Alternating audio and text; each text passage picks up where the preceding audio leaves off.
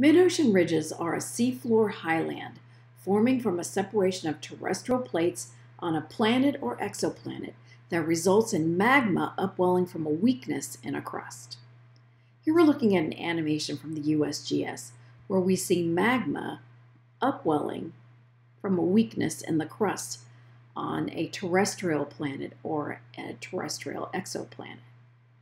We have plates that are moving away from each other, and because the plates are moving away from each other, that allows for this weakness in the crust to form and magma being allowed to upwell into this weakness, forming this mid-ocean ridge.